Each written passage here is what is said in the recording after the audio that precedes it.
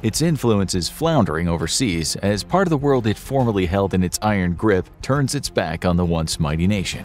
As it's increasingly isolated on the world stage, the West only grows stronger. Its military expedition into a neighboring nation has gone catastrophically wrong, proving to the world that the military of the once feared superpower is a largely hollow, poorly led, and poorly trained force. Now, thousands of casualties and even more wounded veterans are adding to the growing voices of dissent from within. But this isn't Russia today, this is the Soviet Union in 1989, just 2 years before its official collapse. The question is, will modern Russia collapse as its predecessor did? And what would it take to collapse this once mighty nation? The question of collapse is a difficult and tricky one to discuss in relation to Russia. It is almost impossible that the Russian state will simply dissolve, as while there are regions who would make a bid for independence if given the chance, internal cohesion is strong amongst most of the republics that remained within Russia after the end of the Cold War. A collapse of Russia is thus more likely to mean significant economic crash, along with the end of the Putin regime and any possible successor that he might support.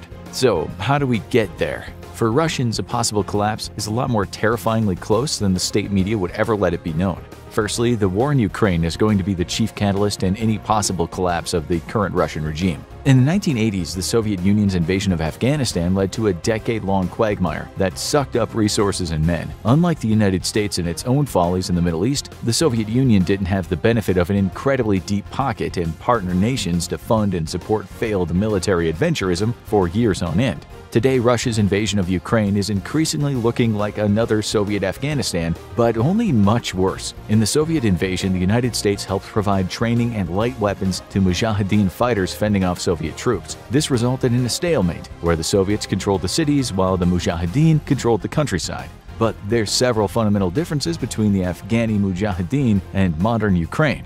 The first is that Ukraine already had an organized Western-style national military when the war began in February 2022. By comparison, the Mujahideen were an asymmetric, decentralized force that was largely impossible to coordinate.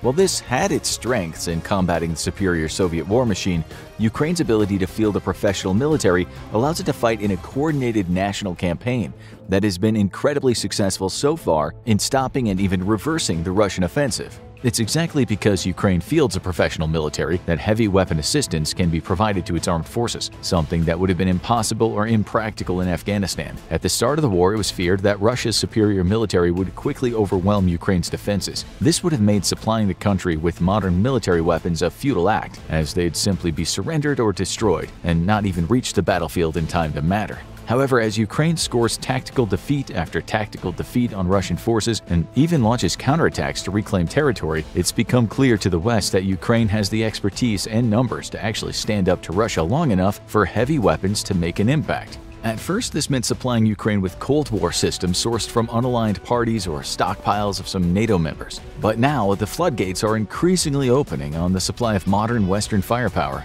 U.S. HIMARS, Harpoon anti-ship missiles, and counter-battery radars, for instance, have all inflicted disasters upon the Russian military. As other nations join in providing modern equipment to Ukraine, Russia is going to face an increasing number of modern weapon systems. This is something it is woefully unprepared for, both because its military training is woefully inadequate for modern war, and because as the war drags on, it's increasingly relying on Cold War-era weapon systems that simply cannot compete versus Western weapons. But new Western arms isn't Russia's only strategic problem, because it's also facing a morale crisis amongst its troops. As casualties mount and progress on the battlefield is measured in meters, Russian troops, many of which are conscripts, are becoming increasingly difficult to manage, at times even to the point of outright sedition. This has forced senior officers to the front lines as their troops are no longer trusted to operate without direct and immediate supervision. And in turn, this has led to staggering numbers of casualties amongst its senior officer corps, with as many as 14 generals and 56 colonels killed since the war began. As senior military echelons are thinned out, Russia's military loses what little expertise it had to begin with, leading to increased breakdown in command and control and increasingly deficient performance. It's difficult to get unbiased polling from Russia, as the nation has banned nearly all independent media when the war began to turn for the worse. But while the majority of Russian people seem to support the war right now, as it continues to drag on and military disasters pile on, their support will only last so long. Vladimir Putin will also soon have to deal with thousands upon thousands of returning veterans, many of them wounded and maimed, who are deeply unhappy with the war. This should sound like a familiar scenario to Putin, as it is exactly how the Bolsheviks helped launch their own revolution, which saw the imperial government ousted from power. But if there is a silver lining to the scenario for Putin, it's that there is no major dissenting political power within Russia. A student of history, Putin has purged any would-be opponents and dismantled any political opposition to his rule for over 2 decades. What remains is a small movement for true democracy, but without an influential leader to help coordinate it and fan the flames of revolution. By murdering and imprisoning his opposition without mercy, Putin might have helped avert his own overthrow from power. Yet, Russia remains a pressure cooker, and the pressure is only piling up. Even as you watch this episode, Ukrainian troops are being trained in the West to use modern weapon systems being provided to them in increasing numbers. The US has even helped finance the training of new Ukrainian soldiers in Western nations, where they can receive expert Western training in complete safety from Russian attack. As the war drags on, Ukraine's proficiency only increases, while it's obvious that Russia's own is in continuous decline. Even its stockpiles of smart weapons are all but depleted, with only those held in reserve in case of war against NATO remaining. To punctuate the point, it's been reported that Russia has been using S-300 air defense missiles in ground attack mode, a move of sheer desperation. If mounting casualties isn't enough to collapse the public support for the war, then a military defeat is sure to. Ukraine is currently incapable of inflicting such a defeat on Russia, but if the war continues for years, as many predict it will, the probability of Ukrainian victory becomes ever greater. If Putin's war machine suffers a humiliating defeat and forced retreat in Ukraine, it'll mean the political end of Putin and his regime. And he knows this, which is why some fear that he might resort to weapons of mass destruction if such a defeat seems likely. But using a nuclear weapon or large numbers of chemical weapons in Ukraine may mean a collapse of the Putin regime anyway. If Russia were to launch such an attack, the nation will be completely isolated internationally, as it becomes a pariah state. As damaging as current sanctions are, they will pale in comparison with the economic and political price to be paid for using weapons of mass destruction. On the topic of sanctions, these too might pave the way for a political collapse of the Russian government. To date, Russia has seen some of the toughest sanctions placed on a nation in recent history, yet the Russian economy seems to be weathering these sanctions very well. In fact, in July, the Russian ruble hit its strongest level since May 2015, when it hit a high of 52.3 versus the dollar.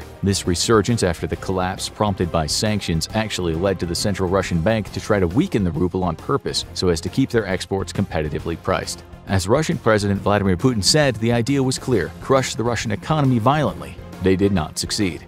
But is that true? Are sanctions failing and Russia is actually flourishing? Russia's largest source of revenue is its exports of energy, including oil, gas, and coal. With oil prices at historic highs, Russia's exports to the very people trying to sanction it are leaving the country flush with cash. In just the first 100 days of the war in Ukraine, Russia raked in $98 billion in revenue from energy exports, with $60 billion coming from the European Union. Russia is raking in the money hand over fist, giving it the ability to artificially prop up its economy. For the time being, because the EU is dedicated to curbing its imports of Russian energy, in 2020 the EU relied on Russia for 41% of gas imports and 36% of oil imports. But these figures are set to plummet dramatically as the bloc passed a sanctions package in May aimed at massively cutting imports from Russia by the end of 2022. The United States is helping the European Union wean off Russian energy by finding alternative sources, and even began the process of lifting sanctions from oil superstate Venezuela to encourage diplomatic talks aimed at fully lifting sanctions. The US has also worked with OPEC members to increase oil production and help relieve pressure on the EU. As the world moves away from Russian energy and into alternate sources, including renewables, its ability to bring in foreign money is going to drop year over year. If this war lasts for years, as it seems set to, Russia could see a major source of foreign revenue dry up over time, and this will be particularly harmful to the Russian economy because the unprecedented sanctions levied against Russia leave it largely unable to conduct international trade. Further damning Russia is the fact that its economy has never been well diversified, relying on the energy sector for the majority of its GDP. The enactment of strict capital controls also help limit damage to the ruble from Western sanctions. By limiting the ability for Russian money or foreign reserves to leave the country, the ruble has remained artificially propped up. Yet this is a temporary measure at best, as it literally strangles an economy and cuts it off from global markets. There is also the matter of Russia's currency reserves, which number at over 600 billion when the war started, though approximately half of that was frozen in overseas accounts in retaliation for the invasion of Ukraine. This war chest has been built up over the years from profits made by the energy trade and been held in strategic reserve for exactly the situation Russia finds itself in today. Now the money left in its reserves is helping prop up the economy artificially and continue to help pay for the war in Ukraine. Yet these reserves will eventually run out, and when they do, Russia will find itself in dire straits. All of these factors have led many to call the ruble a Potemkin currency, named for the fake villages made to create the illusion of prosperity for Russian Empress Catherine the Great. A Potemkin currency is one whose real value is being artificially propped up and which will inevitably collapse when those supports are no longer available. But the ruble's value is not a good indicator of economic health anyway, as Russia faces unemployment rising to 7% this year. With thousands of international companies pulling out of the country, foreign investment in the nation has plummeted to the lowest level since the end of the Cold War. This has left many Russians without jobs and struggling to find one amidst a stagnant economy. This pullout of international companies, however, comes with even greater repercussions, as Russia now faces a massive shortage of many goods and services that modern life relies on. Boeing and other commercial jet aircraft manufacturers like Airbus have stopped supplies of spare parts to the nation's air fleets and canceled maintenance contracts. This is quickly leading to the collapse of Russia's airline industry, as it's forced to cannibalize planes for parts in order to keep an ever-shrinking fleet in the air. It's also creating a massive safety hazard that could soon see Russian air travel the most dangerous in the world, because it's not just cut off from critical replacement parts, it also lacks the ability to manufacture them itself. Russia's poorly diversified economy is its own worst enemy, and as the nation has been cut off from international markets for high-technology products, it's struggling to maintain modern tools and equipment. We already have reports from Ukraine that Russian missiles are being equipped with scavenged microprocessors from civilian appliances due to an embargo by Taiwan, the world's largest manufacturer of electronic components. Just 2 months into the war, Russia was forced to close down the Ulyanovsk mechanical plant, a facility responsible for producing surface-to-air missiles. Because Russia imported nearly all of the electronic components required, production ground to a halt as supplies ran out. Its workers were given a choice: go home on unpaid indefinite leave or join the Russian war in Ukraine at a salary of $600 US a month. This is typically quickly followed by a permanent retirement. It's a story playing out all over Russia in both the military and civilian sectors. We know that supplies of Western-sourced medicines are at critical levels and in some places completely out. Some Russian families have been forced to accept that there is no treatment available for life-threatening conditions due to sanctions. Consumer prices on the whole have risen nearly 20%, with inflation expected to hit as high as 23%, as estimated by Russia's central bank. There will likely be some stabilization in certain segments of the Russian economy as the shock of sanctions is absorbed and markets readjust. But Russia's economy is doomed to shrink significantly. As it stands, the economy is expected to shrink by a whopping 15% this year, wiping out 15 years of growth,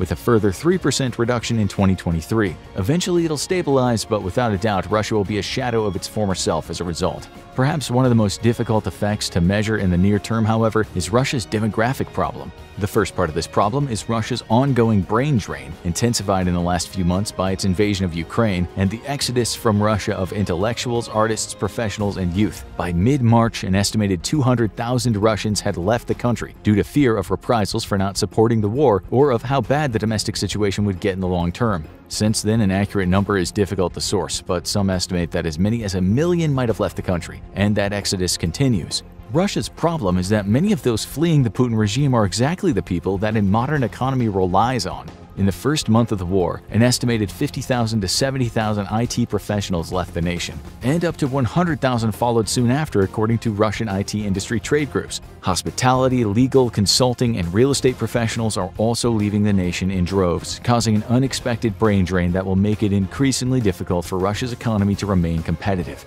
And if that wasn't bad enough, it's expected that 15,000 millionaires will leave Russia by the end of the year, taking their investment capital with them. So will the Russian government collapse? It's quite possible given the way that die has been cast so far. Vladimir Putin has spent 2 decades preparing the Russian people for a confrontation with the West, and so far spun all the consequences for his own actions as attacks by the West against Russia and Russophobia. In the end, as the situation deteriorates in Russia, it might end up only consolidating his power base and ensuring the survival of his regime. Putin may end up a dictator over a backwater second world nation that's broke, internationally irrelevant, and politically isolated, but at least he'll remain in power. Now go check out What Will Ukraine Do After the War with Russia, or click this other video instead.